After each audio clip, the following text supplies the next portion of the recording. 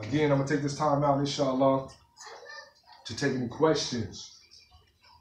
Anybody want to make a statement? Anybody needs clarity, inshallah, please raise your hand. Anything that we discussed or why we're discussing it, I'm giving you guys the opportunity, inshallah, to ask questions now. Anybody have a question? Anybody need clarity? Anybody need to go back over something? Inshallah, now's the time. Raise your hand. Yes. What does Saalihaat and Qaanitaat mean? We have two words, inshallah, and this comes from the ayah, chapter 4, verse 34. And in this ayah, it talks about the best type of woman, as well as talks about the woman that you feel disobedience from. It gives you a prerequisite of how you deal with them. First, admonish them. Then it says you remove yourself from the bed or give them the silent treatment. And then the other one was thought about, and to tap them or beat them lightly. But before that, it talks about those who are the best of the best. And this is the Qaanitaat and the Saalihaat. The Qaanitaat or the obedient. The Saalihaat or the righteous. Okay, in this chapter 4, verse 34. The Qaanitaat and the Saalihaat. The Qaanitaat, as expressed in the top seer, it said the best of the best women are those who are the Qaanitaat, those who are obedient. Ibn Abbas said that the obedience is to Allah and obedience to their husbands. Obedience to the husbands with regards to safeguarding his property, his honor, and his house, in his presence and in his absence. This all entails Qaanitaat, being obedient to the husband, meaning also safeguarding his honor, meaning that you don't talk about your husband behind his back. You don't tell his shortcomings to nobody. You guard his property. You guard his honor. You guard his life. You guard his money. You guard his kids. This is the Qaanitaat. They're obedient to Allah, meaning you're obedient to Allah, whatever he tells you, whatever commandments, whatever sharia, whatever sunnahs, whatever he tells you that you're supposed to do, whatever you're supposed to do, not do, you're Qaanitaat. And the Qaanitaat and they're obedient to their husbands in that which they like and that which they don't like. Obedience is just not in the things that you like. Well, I don't like that. Well, because I don't like that, I'm not supposed to do that. That's not obedience. That's not Qaanitaat. Because see, your husband may understand something or have a better understanding of something that you don't understand. Well, I don't know why.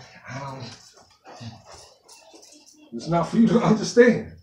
You may not understand it because you're dealing with emotion. That's why Allah said that the woman, she's defective in two manners. She's defective. Right? One, in her intelligence, because she's forgetful. And two, because she bleeds and she ain't able to pray all the time, so therefore she has a defect. Hadith said one woman, it takes two women compared to one man because they're forgetful. They forget things. The word nisa comes from word nasa'a, which means to be forgetful. Nisa, woman, forgetful ones. Okay, a defect. But the Qaanitaat are those who are obedient to Allah, whatever he said, and there's those who are obedient to the husbands in that which is ma'aruf, in that which is pure, that which is known, that which is halal. Your husband may tell you to do something that you may not understand, you may not like. If it's not haram, man, submit now one time now. He may understand better. He may see something that you don't know. You may not see what he sees. You may not understand what he sees. You may not understand what he understands because your perception may not be that far and wide. So he may see something far. He think it ahead instead of thinking emotional. Right? The man is analytical. Woman is emotional. Analytical. They were facts. And Allah blessed him to be the imam. So the imam is the one who got to make the decisions. That's why he's in front, because he got to see what's going on. The Prophet Muhammad said a woman can't lead nothing. Any country, any people that allows a woman to be a leader, they'll be losers. A woman can't lead nothing. The man's supposed to lead. We hear what you're saying, but at the end of the day, the man is a leader. And then the Saalihaat means those who are righteous. They work righteous deeds. They do what they're supposed to do with regards to their actions, with regards to their modesty, with regards to their dress, with regards to what they say and what they don't say. You want to find out how you're supposed to conduct yourself? Read, right, the women around the prophet. Read the women of Medina. Just read books on the lives of the wives of the prophets or the women of Medina. There's a book called The Women of Medina. It tells you the characteristics of all the women, how they did. It said they used to fast all the time. You never see them. They stayed inside. They were charitable. They wore only one garment. They weren't worried about the dunya. Even with regards to the house, when Rasulullah said, don't get caught up with houses and building them big and stuffing stuff with them because you ain't fit to keep it. He said, be modest. And Rasulullah used to lay on the floor with date leaves. And he used to have the imprint on his back. And he said that the Sahabas, they used to cry like, Ya Rasulullah, why you cry? He said that I've seen kings in Persia. They had all these palaces and whatnot. But Ya Rasulullah, and this is how you live? He said, man, my living is for the Akhirah. I don't care about this. He was with Rasulullah. He didn't care about this dunya. He cared about the Akhirah. Same thing with us. We can't get caught up with these frivolous things. It's a part of it, but don't get caught up with it. So regard to, your clothing and whatnot, man, find the things that are suitable for you. Be obedient to Allah subhanahu wa ta'ala with regards to the ayat and the hijab and the khamara, the jalabiyya, the niqab and whatnot, wearing the gloves and whatnot. Be obedient to Allah, not wearing stuff that's going to show your shape and whatnot. Not doing stuff that's thin, that you can see through and all this other stuff. That ain't hijab, that ain't khamara, that ain't covering your aura, that's playing. That's playing. Who you fooling? You fooling Allah? You fooling the believers? No, you're fooling yourself. You're fooling yourself. And when you walk about the house in disobedience, then Allah said His angels is cursing you the whole time you out. Every step you outside, out of pocket, you're being cursed by the angels. Can one be that arrogant? Is one that arrogant?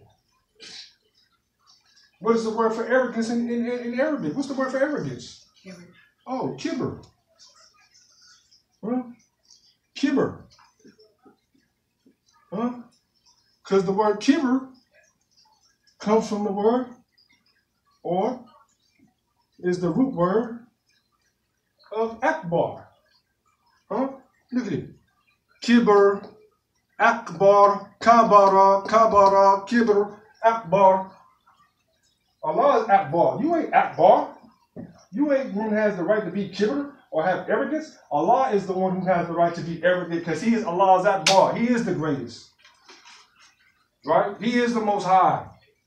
He is that. He is all of that. Anyone who shows kibr or any sign of arrogance, or I want to do what I want to do, what does it say? Allah says that they won't even be able to smell paradise. Although you can smell a distance 700 miles away, you won't even be able to smell paradise. Anyone who has an atom's weight of kibr. Right? And so kibr is what? He said kibr is not having nice clothes, or wearing nice shoes, or looking nice. That's not part of kibr. But kibr is pertaining to the deen, meaning you're arrogant, pertaining to the deen. Allah says this, but Rasulullah also said this, but you say, I don't care, I'm going to do what I want to do. He said, and arrogance is the belittling of your brother or your sister. Thinking you're better than the next person and talking down on the next person and being arrogant. That's kibr. Because Allah gives him to whom He pleases and He takes away whom He pleases. If Allah bless you with something, alhamdulillah rabbil alameen. Allah didn't bless this person with something, alhamdulillah rabbil alameen. It's not for me to be arrogant because I got it and they don't. Because if you really believe, have iman, it says you want or love for your brother or your sister, but it is you want love for yourself. So if you got it, you want to have it, you should want your brother or your sister to have no one or have it. That's iman. Action. That's a part of being saved from the fire. That's action. Right? Not being arrogant and talking about the next person and walking around with your nose in the air and looking down on people. That's kibr. Okay? Any questions? Questions? But yeah, Qaanitaat, obedient, Saalihaat, righteous, those who work righteous deeds. They increase in good deeds. They increase in the fasting. They increase in their obedience. They increase in their modesty. Right? They increase in the things that Allah subhanahu wa ta'ala tells them to do.